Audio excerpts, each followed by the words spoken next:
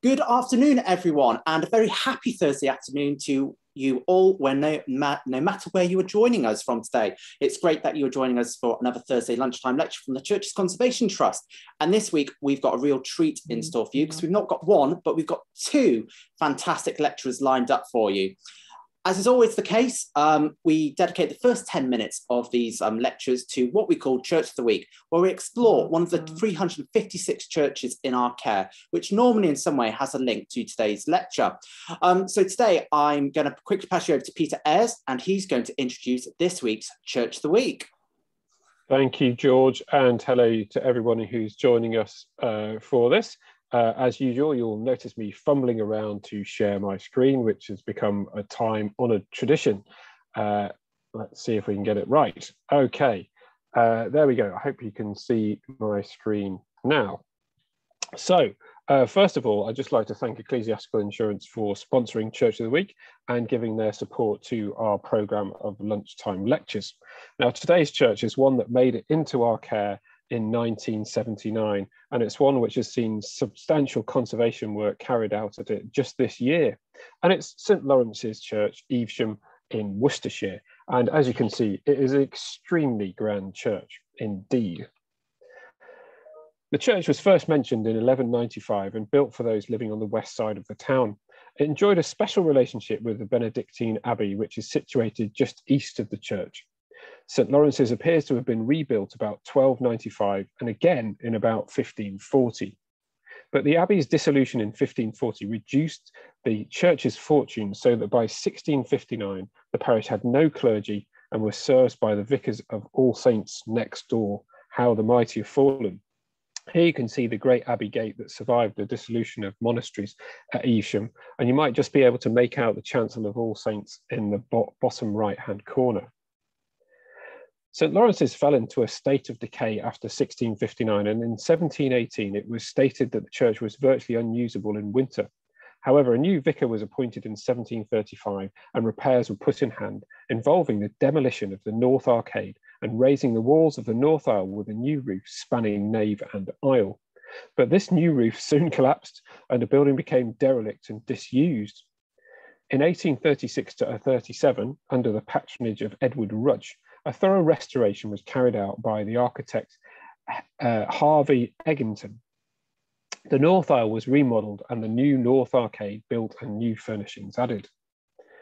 The church is entered through the west door of the tower. The tower and spire date from the 15th century. As in All Saints, the base of the tower forms the west porch. The stone vault above the first stage of the tower is by Eggington. The stone screen above the inner door into the church was added by Eggington. The organ and the choir occupied the gallery at the first floor level until 1874. Now, in this photograph, you can see the stone screen under the tower in much better detail. I should mention that the light inside the church is particularly splendid. You can see from those clear glass glazing points. As with many of our churches, St Lawrence's has some fine stained glass, particularly in the chancel. In brilliant colours, they depict, as you can see here in the north chancel window, Abraham about to sacrifice Isaac, Samson carrying the gates of Gaza, and David displaying Goliath's huge head. These were created by Alexander Gibbs in 1864. Here is a close-up of David holding Goliath's huge head. The South Chapel was originally built as a chantry for Abbot Clement Lichfield in the early 16th century, and it has a fine fan vaulting with stone niches and panels below the windows. The fan vaulting at Evesham is truly, as you can see from this photograph, something very special. On the north aisle can be seen this stone carving.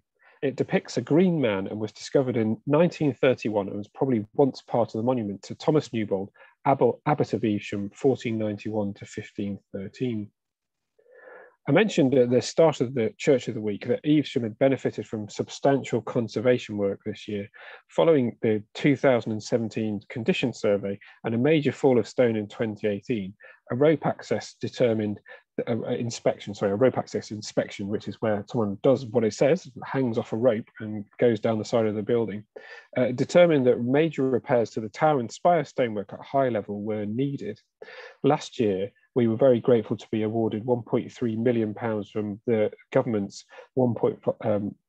government's Cultural Recovery Fund for conservation work at 18 of our churches. Evesham secured well over £200,000, and with some of our own money, we were able to afford to scaffold the tower and carry out these much needed repairs. And we're very grateful for that funding from the government and from Historic England. Repair and conservation work also included work to the much defaced relief of the crucifixion, which is believed to have survived from the original church. This tower is built from lias stone, which is, in inverted commas, a problematic stone in the conservation world.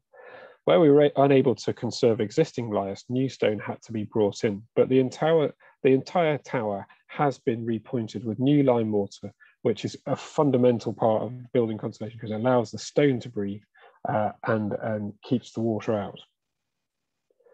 This work was painstakingly carried out by wonderful, skilled heritage craftspeople, and without such skills, conserving historic buildings would become increasingly challenging. That's why the focus of our annual appeal this year is all about supporting heritage craft skills.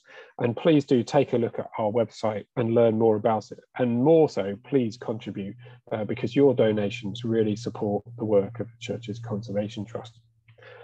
Back to you, George. Thank you so much, Peter. So we've got a bit of time, a couple of minutes, Peter, for some questions. But one of the things I wanted to quickly do is thank everyone who supported me and my colleague, Shana James, last weekend for Ride and Stride.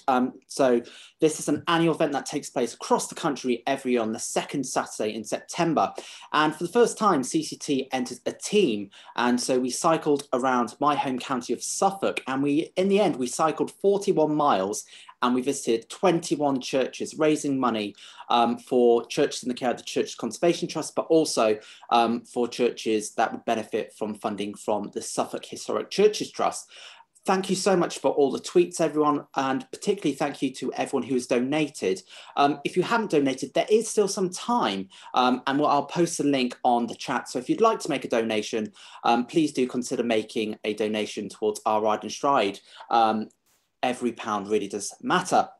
Now, Peter, I know you've been incredibly busy. Obviously, you've come back from holiday, you've been on jury service, but do you want to give people just a flavour of some of the projects you've been involved with and some of the activities we're taking on at the Church's Conservation Trust at the moment?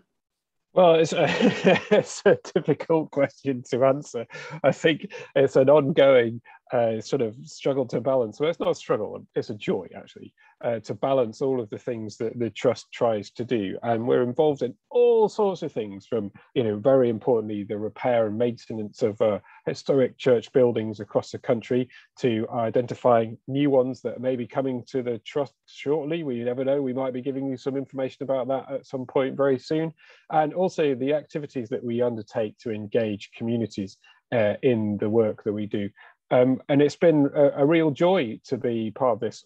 I was up in St Mary at the last weekend, to go and see where there'd been a festival all weekend, and the local community came together, had lots of music and arts events based around, some of it based around Shakespeare, and they raised loads of money. And I was there on Sunday morning for a service where the church was full, and it was a real pleasure to be able to talk a bit more about the Church's Conservation Trust. The other thing that's going really well this year at the moment, and I'm very excited about, and I'm sure you've heard of it before, is Jamping, jamping.co.uk. You can still go. We're running the season into October, so there's still a chance to make a booking to do that if you haven't done it. It really has been the call of the summer. It might be related to the fact that people couldn't go away abroad this year, but really people have embraced this experience of having a beautiful historic church building all to yourself overnight. There's nothing like it. I mean, it is quite an incredible experience. The other exciting thing that's going on at the moment is the government spending review. Maybe not as much excitement for everybody as to me, but it does make a difference because we are generously funded by the Department for Digital, Culture, Media and Sport. And so what the government decided to settle on that department doesn't have an impact on us.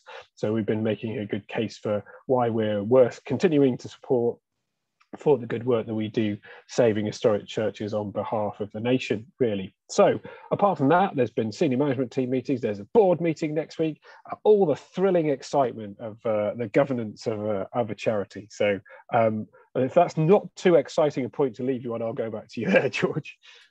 Thanks, Peter. So everyone, as you can see, we've been really busy, but we will keep you updated, especially with news about any potential new vestings that are coming our way.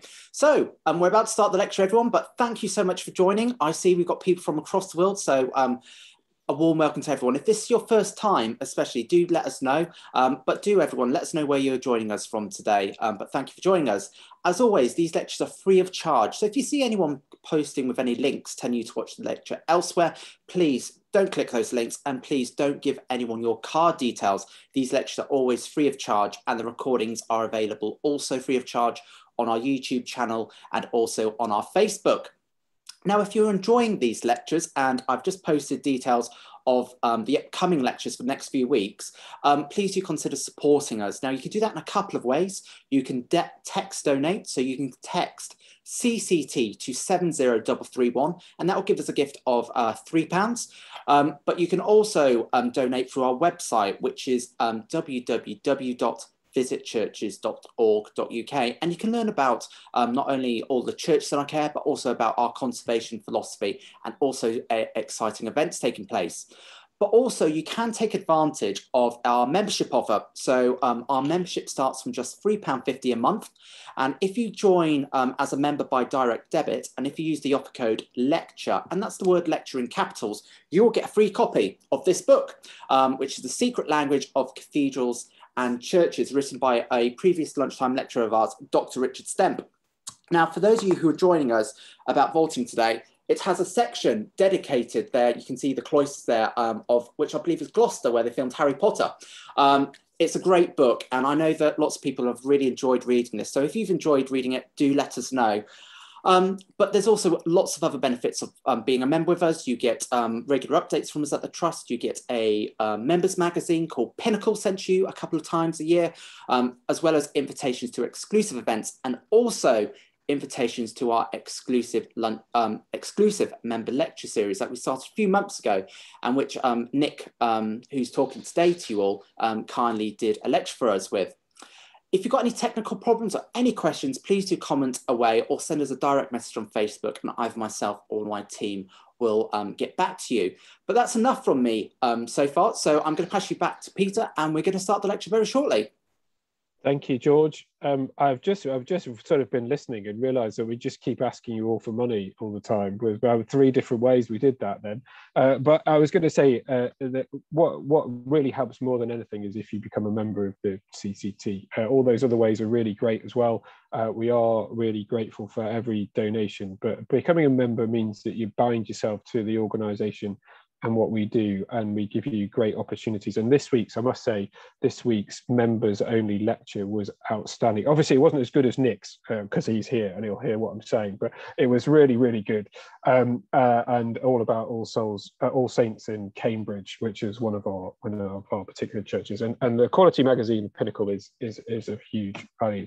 So we're lucky, as we've said, to have 2 lecturers with us today. So let me first introduce Dr. Alex Buchanan, who's a senior lecturer in archive studies at the University of Liverpool, having previously been an archivist for the Clothworkers Company and Lambeth Palace Library in London.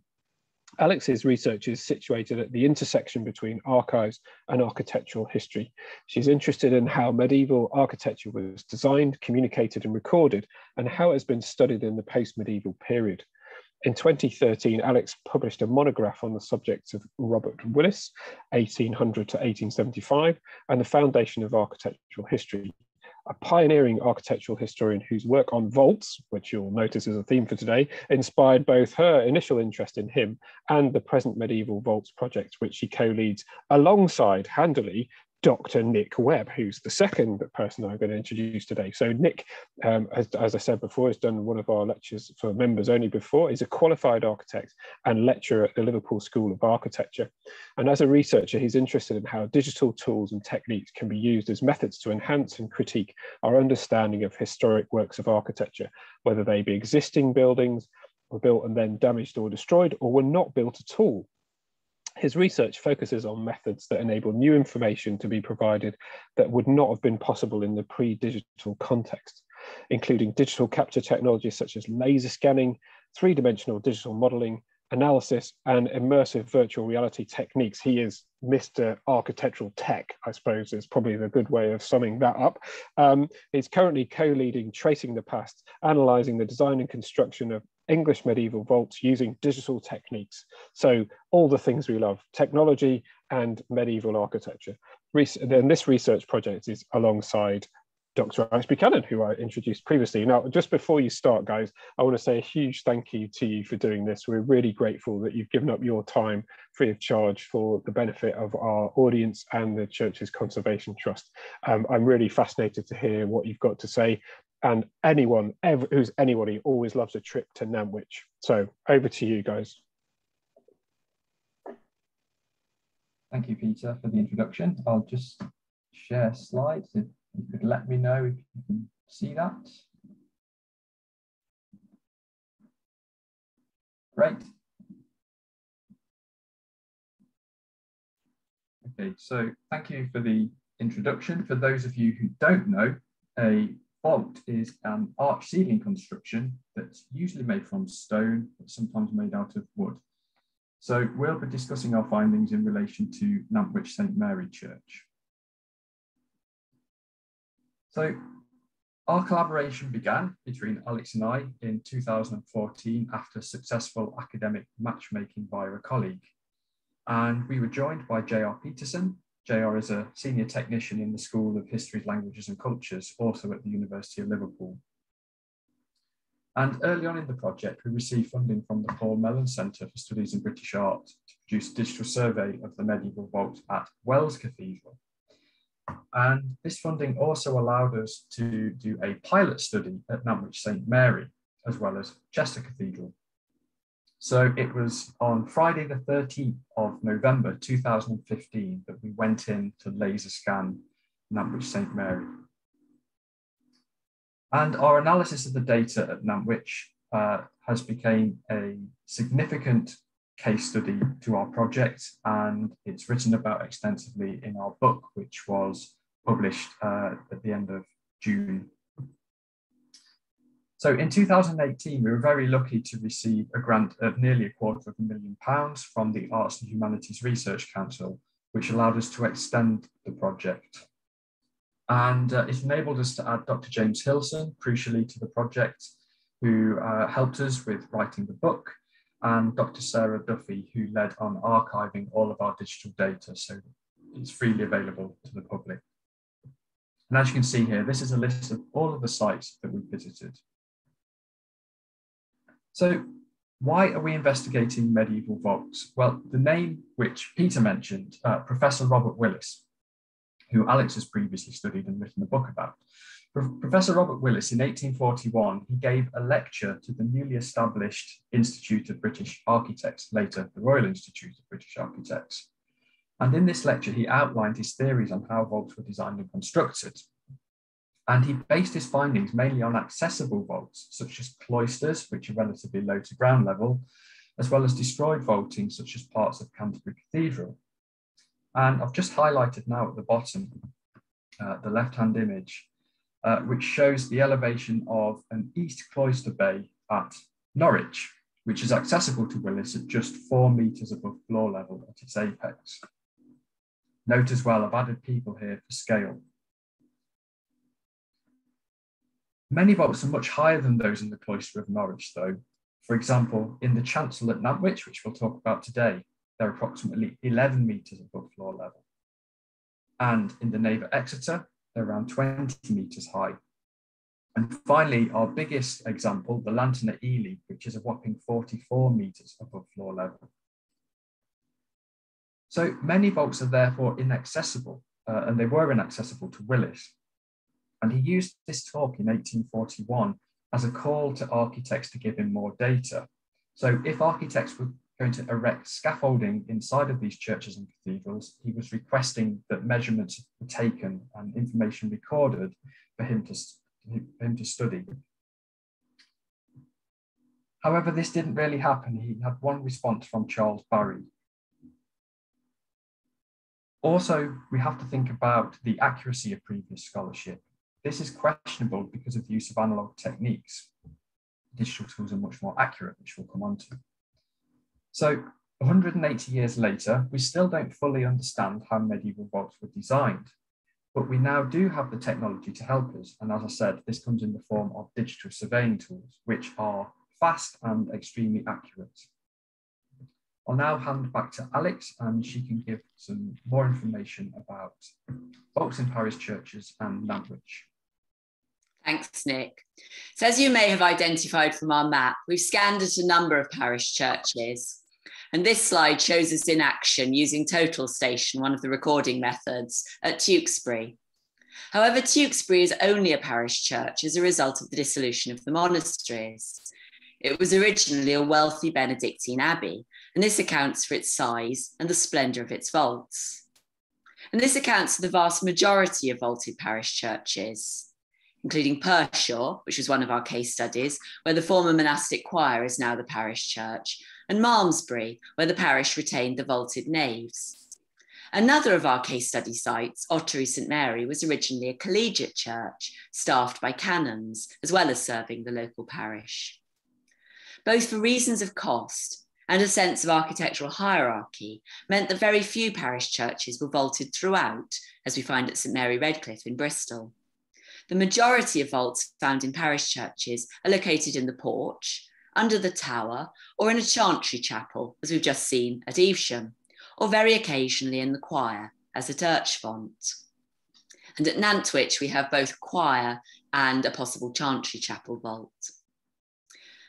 Another example of a parish church, which is at least partially vaulted, is the church we're going to be talking about today, St Mary Nantwich in Cheshire. The church is very largely undocumented, so its architectural history is very reliant on archaeological evidence. The church was founded not as a parish in its own right, but as a chapel of ease to nearby Acton, enabling Nantwich residents to attend services more locally. Both the churches were in the patronage of Combermere Abbey, meaning that the vicar was appointed by the monastery.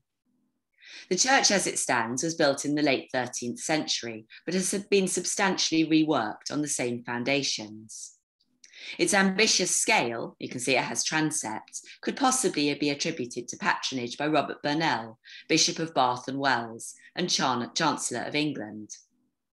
Rebuilding started around 1340 with the rebuilding of the chancel and the extension of the north transept, but was probably halted by the Black Death in the years around 1347 to 8 and only recommenced in around 1380. The completion process may have been very protracted and not completed until the early 15th century. And so we wanted to know what our data could add to understanding of the church. Given that the vault was obviously the last part of the chancel to be completed, we wanted to understand the relationship between the existing architecture and the vault's design. Next, we wanted to know how the vault might have been designed in both 2 and 3 dimensions. Then we wanted to know how the design related to other 14th century vault designs. Finally, when construction broke off in around 1350, the vault of the north transept was left unfinished but for the springing stones. And we wanted to know whether these could be used to work out the intentions of the original designer. But first we needed to decide how we would capture the data we needed to answer these questions. And I'll hand back to Nick for this. Thanks, Alex. So for the project, we tested 3 different methods of digitally surveying the vaults, and we'll talk through each of the 3 in a bit more detail. So the first is total station. And the way that total station works is that you look through a viewfinder, you point to a subject that you want to record, and guided by a laser, you then press the side of the machine and it gives you an X, Y, Z coordinate in space. So you have to then repeat this process, almost like a dot to dot, to be able to get the geometry that's required. And you can see an example of that in the centre here. This is from the chapter house at Chester Cathedral. So the advantage of total station is that the data is precise and selected. You're only recording what is required. But at the same time, this can be a disadvantage because you need separate campaigns to record all the other elements, for example, the infill webbing. Another disadvantage, you don't get any colour data from it. It's literally points in space and they're just black points. Also, the scanning times can be quite long. Alex and I have found that it takes us usually close to 2 hours to scan a single vault bay. So at this stage, we abandoned total station as a method of scanning. However, we can see its advantages in particular investigations, which we'll come back to in the future. So the next method that we looked at was laser scanning. So laser scanning can be seen as an advance on total station. So rather than recording an individual point that is selected by the user, the laser scanner records the distance between it and every single surface that it hits in 360 around it.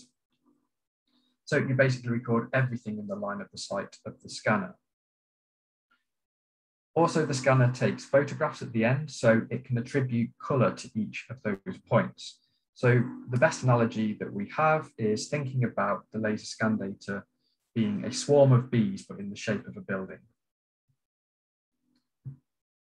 So what are the advantages and disadvantages of laser scanning? Well, an advantage is that the data is precise and all details of the vaults and wider interiors are recorded. For example, we're interested in the vault ribs and the infill webbing, etc., but we're also recording the elevations of the church interiors and the floors. Another advantage is that the process is relatively fast, so it takes between 10 and 30 minutes per scan, and we do 1 scan per bay. Disadvantages, you end up with very large files and you need a very powerful computer to be able to do anything with the data. And another disadvantage linked to that is that you need expensive software and hardware. It's around £50,000 as an investment. So before we move on, you can see here, these are some of the outputs that we get in the middle. So this is called an ortho photo. So it's a flattened view, a plan view of the vaults above. And we can also create mesh models from that. And this is a detail of the tas de charge. This is the bottom part of the vault ribs where they converge together. And the third method that we used was photogrammetry. The way that photogrammetry works is hundreds of photos are taken using a digital camera from as many different angles as possible to ensure that all details are captured. And you can see here on the right, this is our technician who I mentioned earlier, JR, taking photos in the North Choir aisle at Wells. And if you look carefully at his feet, he's being watched by the cathedral cat to make sure that we're not up to anything we shouldn't be doing. So photogrammetry, once you have all the photos that are required, you import them into a piece of software called Agisoft Metashape. Other software is available, and this processes them and is able to figure out their positions in space. The output from this is a 3D point cloud model, much like I explained with laser scanning, and this can be used to create ortho photos again, as well as mesh models. So it basically gives you the same outputs as a laser scan. And you can see the equivalent here in the center. You can compare it between the two slides. Advantages, photogrammetry is relatively inexpensive. You need a personal digital camera, a copy of Metashape, which is about £500. You can even do it using a phone camera as well. Advantages, you get high quality images. Disadvantage though, the quality of the mesh and the point cloud can be poorer at greater distances away, and I'll explain that now. So at this point, we weren't sure whether to move forward with laser scanning or photogrammetry. So Here's an example. This is Exeter Cathedral in the Lady Chapel, and this is the orthophoto produced using laser scanning. And looking at the image, we were very pleased with the result in terms of the geometry. It looked very accurate. The image itself, though, was possibly a little bit grainy. And you can see that here in the blown up image on the right. And when we compare that to the photogrammetry equivalent, again, the geometry looks very good, but the image itself is far superior. So we're getting much better images from photogrammetry. And then we started to look at the details. So we looked at what would happen based on our research that we'll talk about later if you took a cut through a column using the point cloud data. And this was just about a height of 1 meter above floor level. So we could get quite close with the laser scanner and to take photographs. So laser scan on the left, photogrammetry on the right, column cuts, we're getting good results for both of those. However, we start to see problems emerge, looking again at the Lady Chapel at Exeter, when we take the vaults above. So in this case, they're around 10 meters above us. Now we can see if we take a cut through a vault rib using laser scanning, it's recording that rib profile quite well, even though it's nearly 10 meters away. Whereas the photogrammetry equivalent is a lot poorer. So we're losing a lot of the detail there. So this really told us that moving forwards, laser scanning was going to be our primary method. And if it loads, hopefully you can see that. Here's a quick video. This is Alex, JR and I in the chancel at Nantwich, scanning the vaults. Alex is talking to the public. JR is taking photos for photogrammetry, and I have the most difficult job, which is to stand around looking like I'm doing nothing, but actually I'm making sure that no one trips over the scanner, and also ensuring that the tripod isn't knocked, because that then affects the scan and we have to run it again. Okay, so the next thing we do, so we've now decided on laser scanning as our primary method. We've been to the site, we've collected that data, normally 1 scan per bay. The next thing we have to do is something called registration. So the way it works is once you input the information into the software, that software called Pharoscene is able to calculate either using targets, so you can put up targets or spheres, which are essentially giant ping pong balls, and then the software can work out the position in space of each scan based on that. Since we started the project, the technology has moved forwards a lot. We don't even need targets anymore. It can just look at geometry in the church and work out how to align the different scans to each other. So you can see here, different colors represent different scans, and you can see how they overlap with each other to create a much fuller model. So here you can see these are some of the early outputs from Nantwich, in which we took 11 different scans. So we didn't need that many because it's not a large space. And these are the initial point cloud ortho photos. So images that don't have any perspective, which are really useful when you're studying vault geometry, because as you can see on the bottom, it gives you a very good visual understanding of how that works in plan. And likewise above, you get the same thing, but in section. The next output is mesh models. We tend to use mesh models over point clouds because these are surface based. So point clouds are quite ghostly, like a swarm of bees, as we mentioned earlier, whereas a mesh is solid. So we find this easy to work with. The mesh is essentially a series of triangles that then create surfaces. And as I've zoomed in here, you can then start to see all of those different triangles.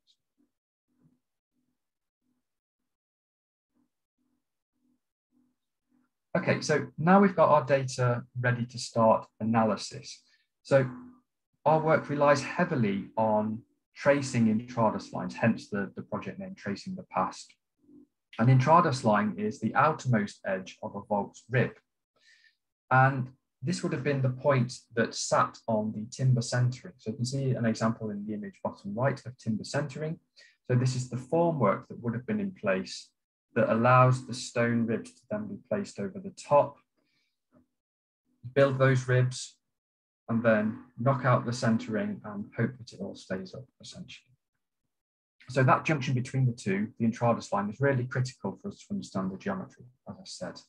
And here's an image of a modern example of timber centering at Notre Dame. So after the fire, they were a bit worried about the buttressing you can see here in the East End. So they actually reinstated some of the timber centering, which is really beautiful to see.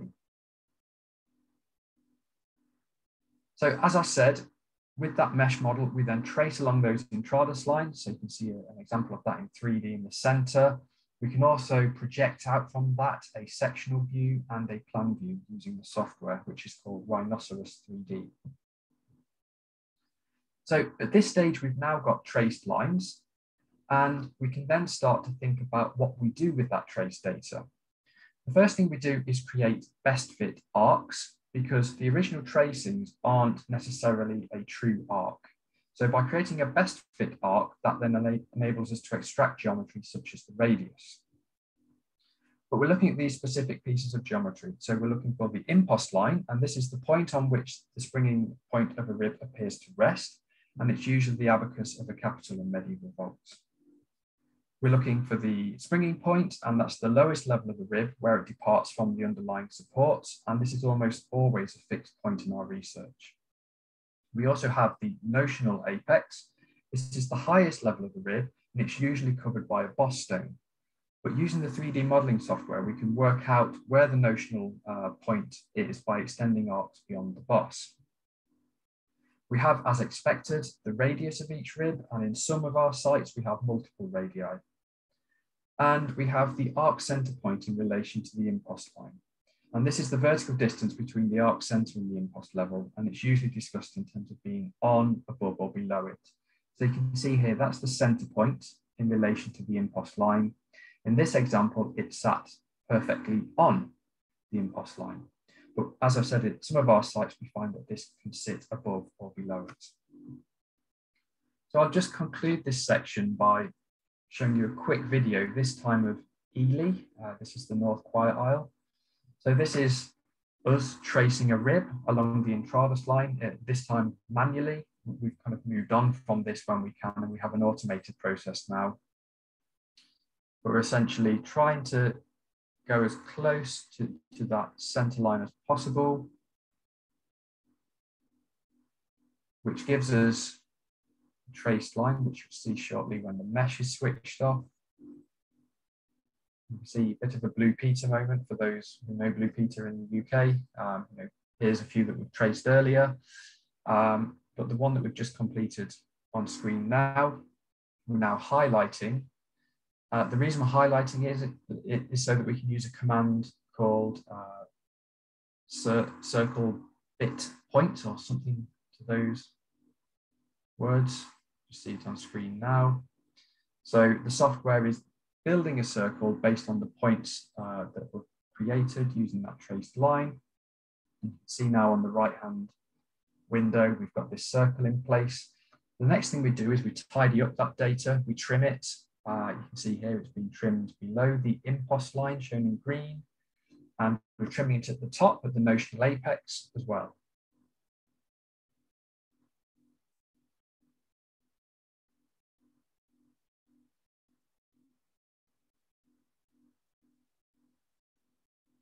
And now we have that information, we can start to populate a data table. So we do this for all of our sites.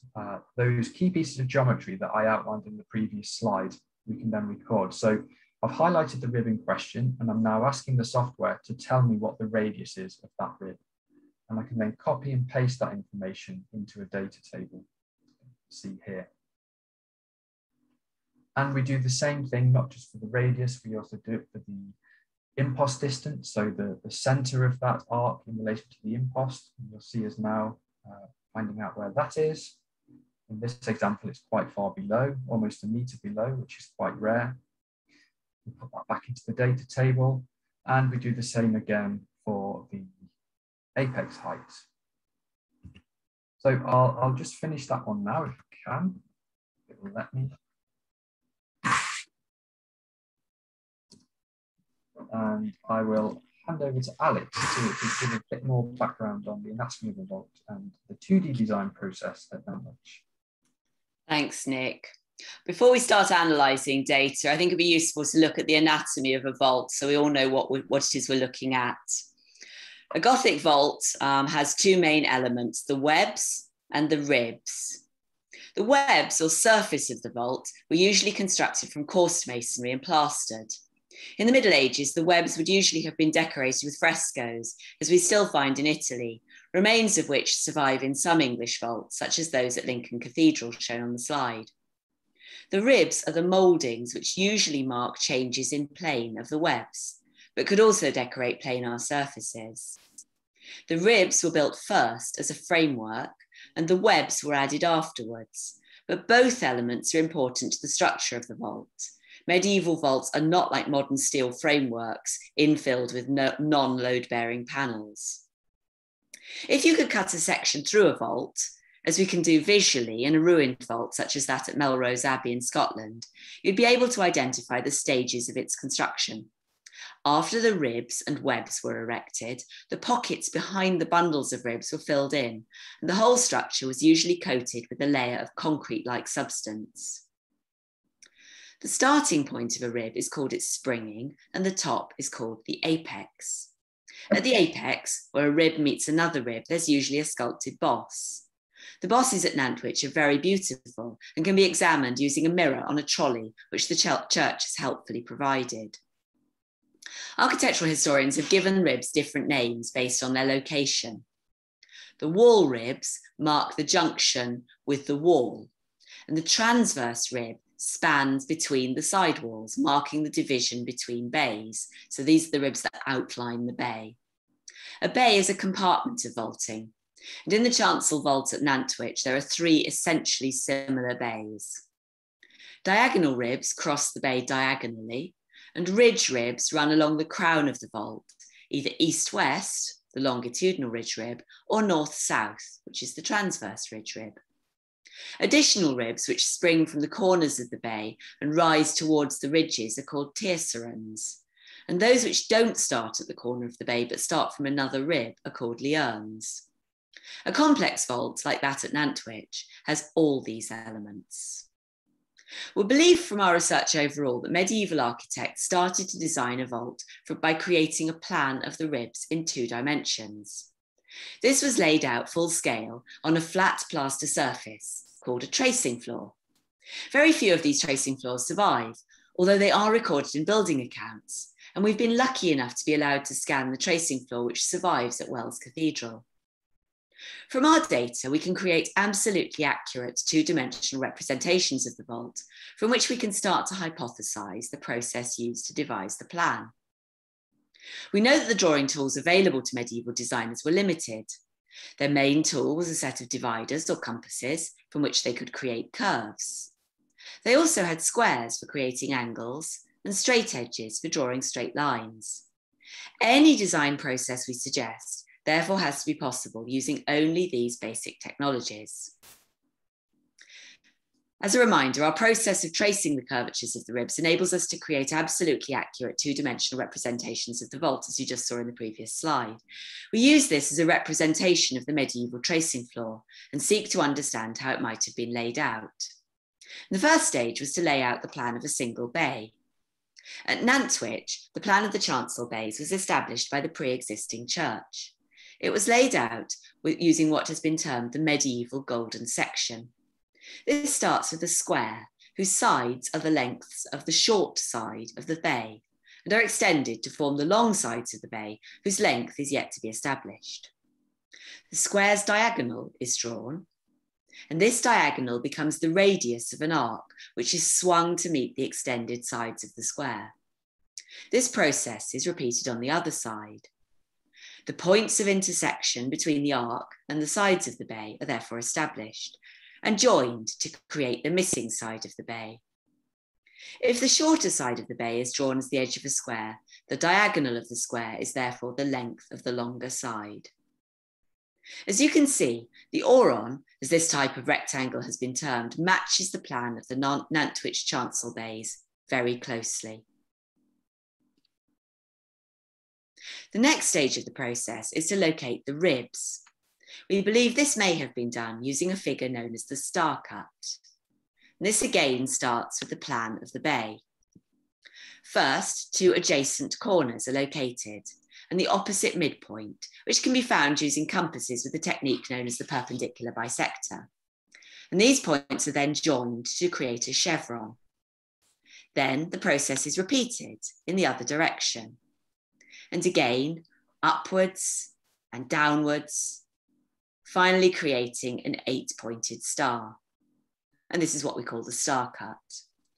The star cut could be used to divide the bay into proportions in both directions, in halves, in thirds, in quarters, in fifths, as well as more complicated divisions, such as sevenths, again, in either direction, or elevenths. Once one fraction is found, it can be transferred along the length of the bay's sides using compasses. We found the star cut, or another equivalent proportioning device, in use at other sites. Its benefit was that it enabled a design to be transferred between bays using proportions rather than measurements. This was vital because medieval churches were rarely constructed to the same accuracy as our scans, so any design had to be sufficiently flexible to be applied to bays of slightly different sizes. In the absence of accurate numerical measuring devices, using proportions would have been much simpler. The star cut could be used to divide a 4-sided bay into any fractional proportion up to 100ths. And so far we found thirds at Lincoln Cathedral, 6ths at Wells Cathedral, 9ths at Exeter Cathedral, as well as 5ths, again at Lincoln, 7ths at Wells, and 13ths at Ely. So let's now see how the star cut might have been used to lay out the design of the Nantwich chancel bay. So here's a reminder of how the chancel bay was laid out. And here it is with the star cut added. First, the opposite midpoints are located, divide the bay in half. Then the other midpoints of the bay sides are located to divide the bay in half in the other direction. Next, we find opposite corners and add a diagonal. And then the 2 other opposite corners to give the other diagonal. Next, we need to create some further setting outlines based on the intersection between the diagonals and the star-cut chevrons.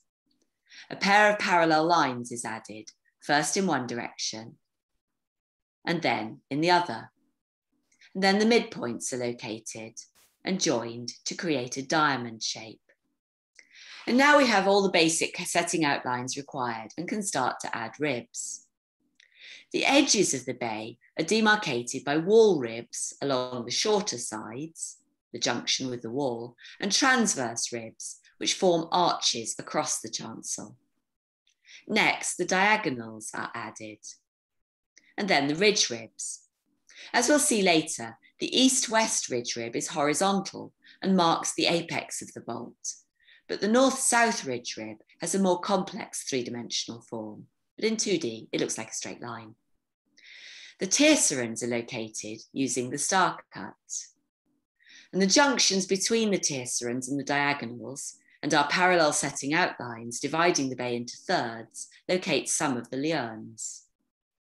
And the other liarns are located using the diamond shape. Finally, using the intersection between the diagonals and the diamond, we create another pair of setting outlines, and these locate the final set of liarns. Now we have a hypothesis for the 2-dimensional design of the vault, and overlaying it with our traced lines shows a really good fit. And here it is laid over our orthophoto, again showing a really good fit, and we're confident in this design. The similarity between their plans has been used to suggest a relationship between the chancel vault of Nantwich and the vaults of the side aisles of Wells Cathedral. It's believed that the designer of Nantwich may have known or copied the Wells design, but our research suggests that it's just as likely that the 2 designs evolved independently because they were using the same set of design principles, which we found in use at so many sites. I'll now hand back to Nick to talk through how the design was projected into 3 dimensions. Thanks, Alex. So once the 2-dimensional design had been established, the designer had to work out how to make it 3-dimensional.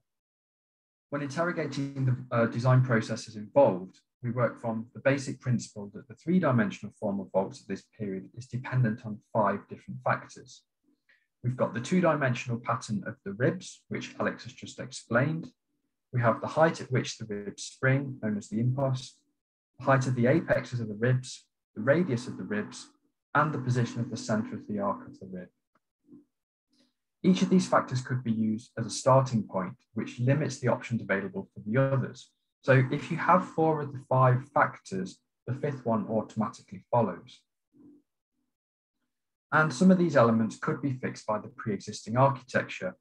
For example, you'll recall that the bay lengths and widths were based on the root 2 rectangle, the medieval golden section. Our data showed us that this was also true for the bay's height, meaning that this concept may have determined the height of the vault. Alternatively, though, the height could have been supplied by the apex of the east window that you see on the right, which might itself have been fixed by the medieval golden section's proportions. So looking at one rib, the transverse rib, we know the following things.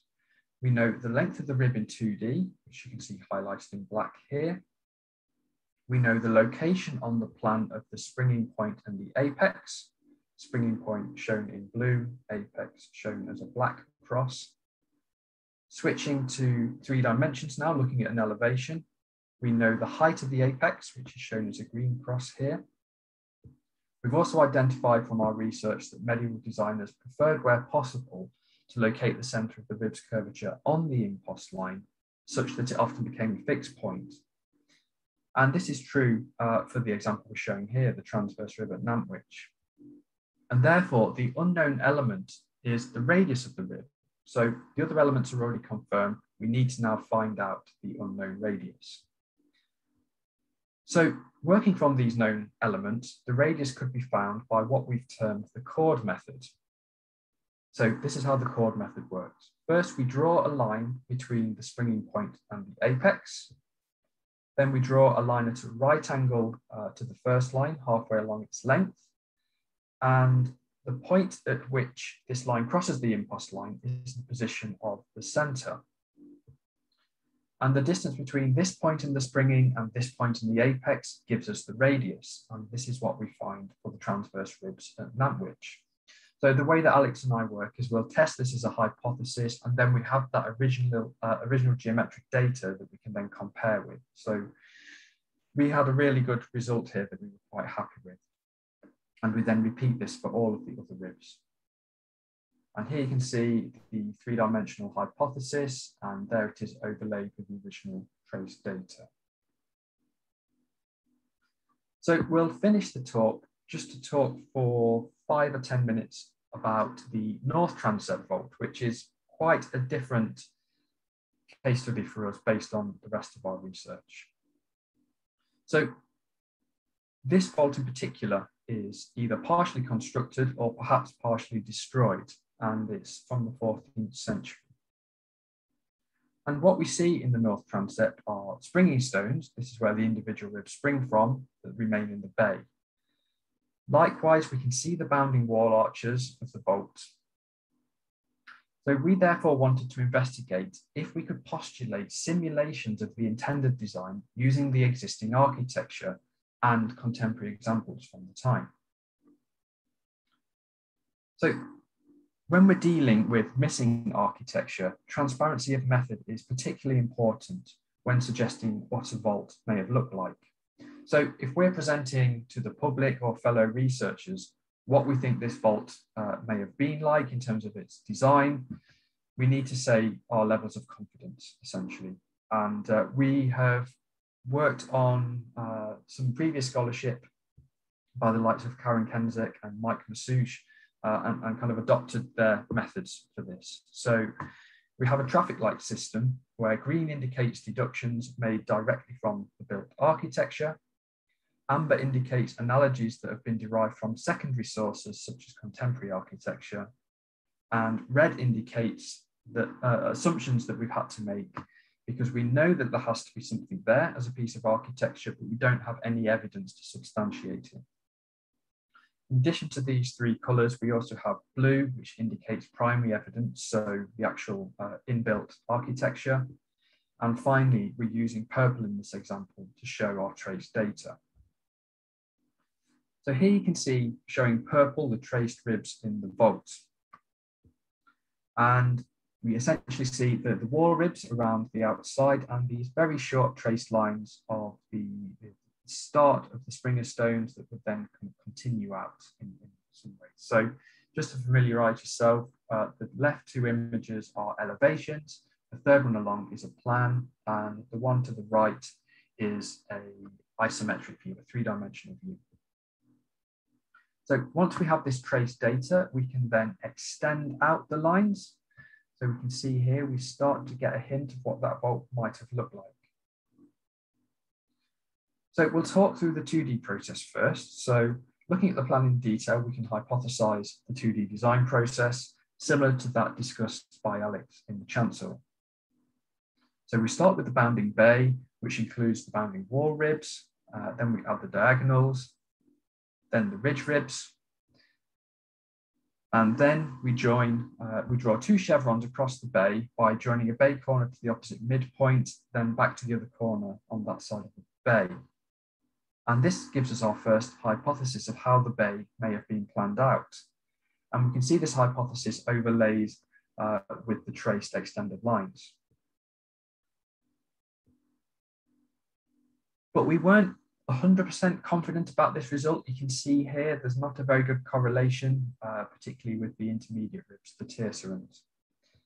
So we wanted to have a go at something else.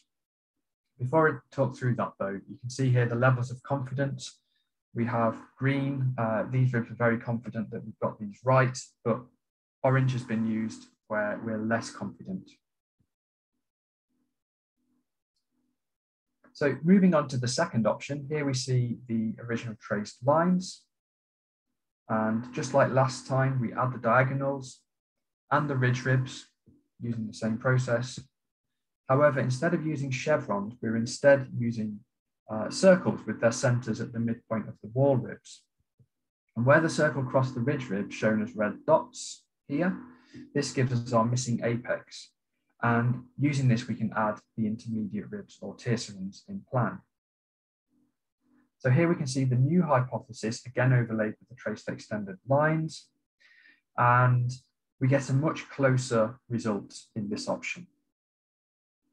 In terms of our levels of confidence in the data, we've still kept the intermediate ribs as orange, amber, because of the fact that we're not 100% certain that they're correct, although we do believe that this option is closer to what it would have been than the first one, as you can see here. So moving forwards into 3D, we went with option 2. So moving on to the 3D process, to recap, these are the traced lines of the in situ elements of the vault, extended to their apexes. And we start the 3D hypothesis by adding the wall ribs, which are known elements as they still exist in the bay. Next, we can add the diagonal ribs, as we're very confident of their positions in plan, and the central apex. Similarly, we're confident that the shorter transverse ridge rib is correct, given the existence of the start of these ribs in the vault, and then need to meet the diagonals at the center of the bay. So for the first 3D option, we hypothesized that the longitudinal ridge rib was horizontal, given the similarity between apex height for tiercerons at 3.56 meters, diagonal ribs at 3.3 meters, and transverse wall ribs at 3.53 meters. A horizontal longitudinal ridge rib is therefore used between the central apex of the bay and the tierceron apex.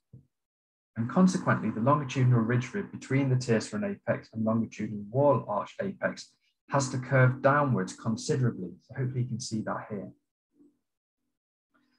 And this contradicts the existing built fabric. Here we can see highlighted in red and ringed as well, we can see the start of the ridge ribs in the north transept. And we believe that these are, given the existing architecture, these have to be projected either horizontally or near horizontally. So essentially this means that option 1 isn't viable. So we therefore moved on to a second option, and this one assumes a near horizontal longitudinal ridge rib, which has a shallow curvature to it. So you can see this is the main difference here. It now has this shallow curvature. And we have support for this. So we can see this being used in the chancel of Nantwich itself. We also see a similar design being used in the Lady Chapel at Ely and the nave at Worcester and the Lady Chapel at Lichfield. So option 2 could be viable. So for the final option, we instead tested a horizontal longitudinal ridge, which becomes curved as it reaches the geometry of the tiercelins, which finally becomes curved as it, the longitudinal ridge rib therefore needs to be designed to incorporate this new lower apex. So you can see here, this new lower apex. And this suggests the vault may have taken a tunnel form. And like option 2, we have a lot of support for this in contemporary vaulting. So we see the choirs at Wells and Gloucester. We also see the nave at Tewkesbury and Ottery. Given the evidence presented above, we're most confident in option 3, particularly as on reflection, the start of the ridge ribs that exist in situ all appear to be horizontal, not near horizontal. And finally, we'll just quickly show you how we disseminate this research. So we have 3D models online, and if we were to give you this talk in person, we'd be handing out these 3D models that we made. So we use a 3D printer, and we were able to then show each of these 3 options that we think we use in the north transept at Nantwich. And they then slot into the space where they would have been built.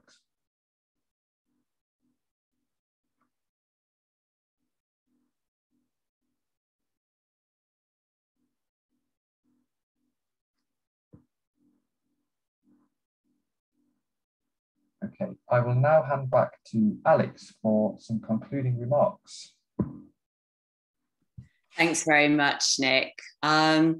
So if you want to see more about our research, please go to our website, tracingthepast.org.uk. You can also subscribe to our biannual newsletter. You can either do that by scanning the QR code or follow the link, which I don't know whether we have a chat function in Facebook, but if George could put the link there, that would be great. You can also see our book, Digital Analysis of Vaults in English Medieval Architecture, which, as Nick mentioned, was published earlier in the summer by Routledge and is available, we hope, from all good bookshops. We'll be continuing our research. So although the funded project is now over, we have so much data to be getting on with. I think it'll be the rest of our careers still analysing what we've got. So do follow us, and we will keep you updated with new findings as they emerge. But we're very happy to answer any questions. Thank you so much, Alex, and thank you, Nick, for your fascinating presentation there. I know a lot of people have already been commenting away with questions, and yes, I've got the link, and everyone, I will shortly be posting a link into the chat, as well as on the event page on Facebook. So after this lecture, if you catching up, you'll be able to find the link also on the event page on Facebook. So I'm going to dive straight in with some of the questions that have been coming, if that's okay. So question 1, this is for Nick. Nick, do you know about terahertz imaging done at Moreville Church by the University of Reading, where they can look inside walls? Sorry, where they can look inside walls? No, I haven't looked at that. Terahertz imaging.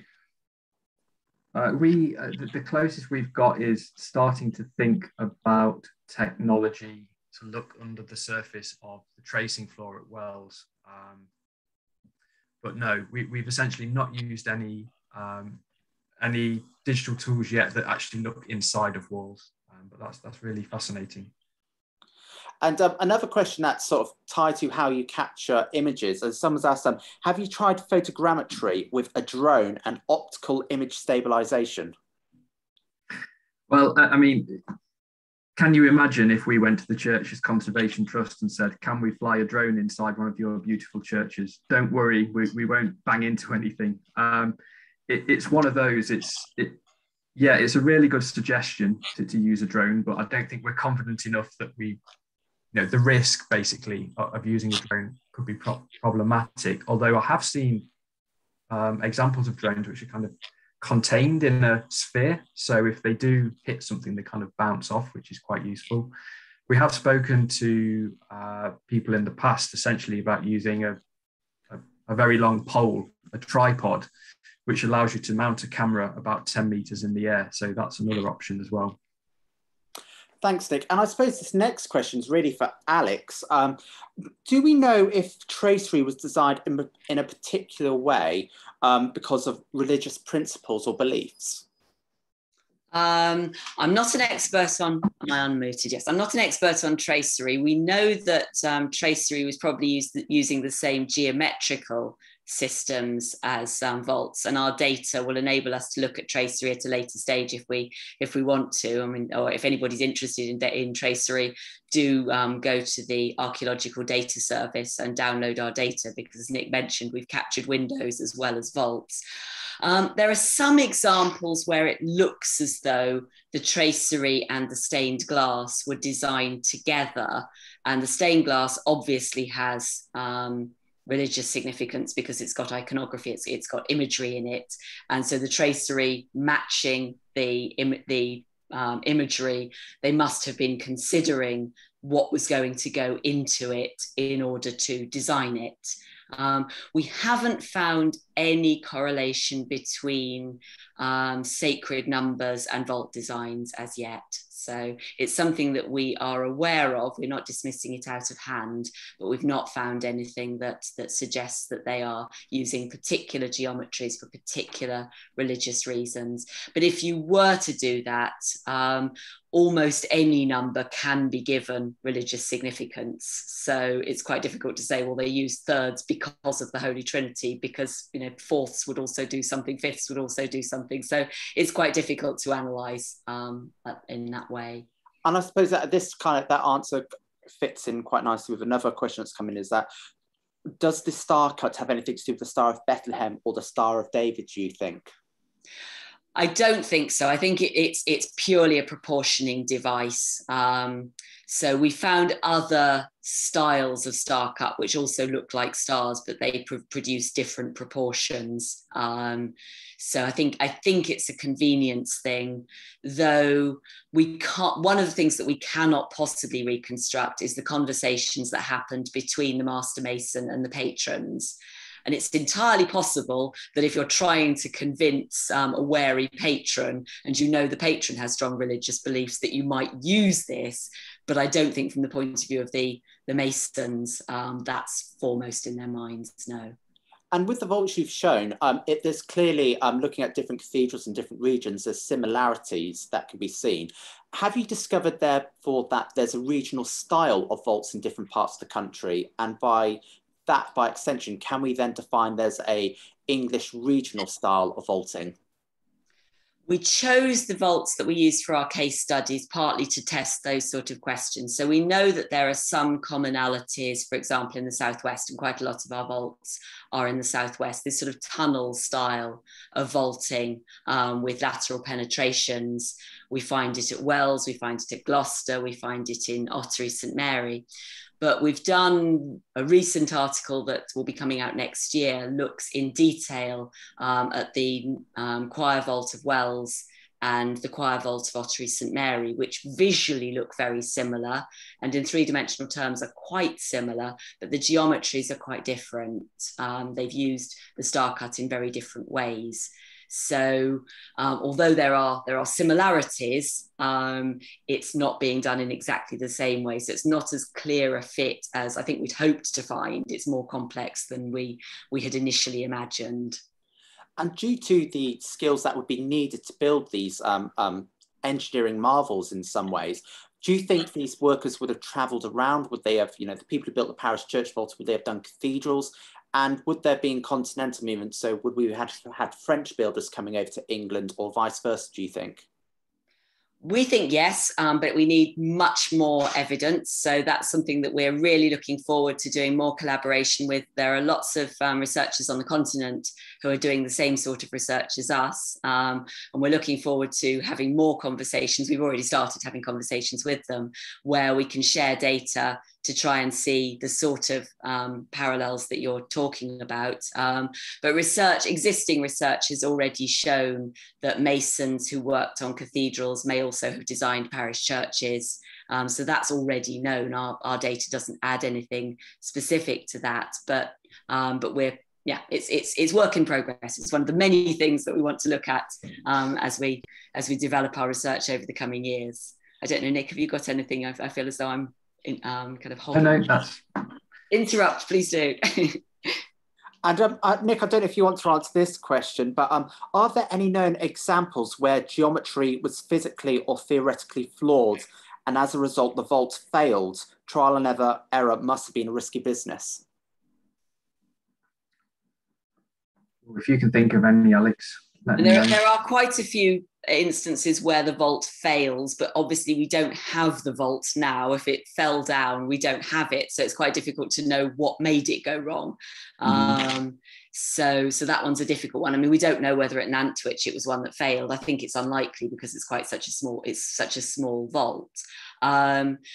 One of our kind of research questions, one of the things that informs our analysis is the extent to which vaults have settled. So the vaults that we've got, whether the geometry we're getting from them is the intended geometry. So far, we think it is, because we haven't found, if a vault had settled, I'm going to be walls here. So if a vault had settled too much, the walls should have pushed out a bit. And we're finding our walls are still very vertical. So we don't think there's been too much settlement. But there are instances, so at Wells Cathedral in the side aisles there, at some point, somebody has been worried about those because they put some metal tie beams in to try and sort out something that they thought was going wrong. They're quite historic. They're not a modern introduction. So at some point in the past, somebody thought there was a problem, but we don't have any evidence there actually was. And I suppose the final question to finish with is, do you think looking at medieval vaults in the way that you're doing has something that can teach modern architects and modern engineers about how we can construct buildings today and in the future? I think that one's probably one for you, Nick, isn't it? Yeah, I mean, you do see, again, colleagues out in Spain, Santiago Huerta, I believe, worked with some big architects. I think it was Foster and Partner to kind of show the principles of bolting and how that could be used in a modern way. You get some amazing engineers, people like Peter Rice, who worked on arches. You tend not to see them used as faithfully anymore. So obviously the arches used in ribs, they work in compression. I think the techniques are very useful in conservation work. So it's much, much easier for the masons who are working on the restoration of Notre Dame after the fire to be able to rebuild the vaults because they've got good laser scans. So they can understand, they know what was there before and they can reproduce it exactly if they want to. But it's been more from our researchers' point of view, it's been more that techniques that are being used by modern architects to design buildings, we can then use to analyse buildings. So Nick's done some wonderful research with parametrics that's used by Zaha Hadid and other architects to design buildings, but we can use it to analyse buildings. Fantastic. And thank you so much for your answers there. And everyone, thank you so much for your questions today. They've been really interesting. And as I said, I've posted a link to the website as well as to Nick and Alex's book. So please do have a look at those if you'd like extra resources. But if you've got any questions, do send me a message and I can try and put you in touch. And if I've missed anything, I'll put some more links out there. But everyone, thank you very much for joining. Now, I've added this morning details of 3 upcoming lectures. I've got more lectures to put on, so I'm working my way through upcoming lectures. But next week, we're going to be joined by someone from the CCT, Brian Hoggard, who is involved with our project at St Swithin's, Worcester. Now, Brian is a folklore historian, and he's done a couple of lectures for us already, and he's going to be talking to you next week about concealed objects in churches, dead cats, witch bottles, and shoes. So join us at the same time next Thursday for that lecture. Now, every year we hold a memorial lecture. It's in honour of former trustee of ours, Candida Lysaght Green, and we hold that every year. Normally it's physically in a venue. Last year we had to hold it digitally because of the COVID lockdown. This year, however, we are back doing a physical lecture in London. And you can find details of that on our website. The guest lecturer who's given our keynote talk at it is the author and historian Simon Heffer. So you can find details of that through our website. And I should say that if you are a member of the CCT, there is an exclusive member rate for tickets for that. But I'll be going, so if you want to come along and see me, I will be there. I'll be sending some books and some other goodies that you can buy from us at the Trust. But it'd be great to see people come to that lecture. So if you've got any questions or would like to find details of that, I'll post a link on our chat where you can find details of that. Now, as we said at the start of the lecture, if you'd like to become a member with us, you can do so through our website. If you join by direct debit and use the offer code LECTURE, you'll get a free copy of this book as well as other goodies and rewards. That's enough from me today, but thank you everyone for joining us. And thank you again to Nick and Alex for a really interesting lecture and insight into vaults. If you've got ideas for future lectures, please do comment away. But thank you so much, everyone. And I look forward to seeing you next Thursday for another lunchtime lecture.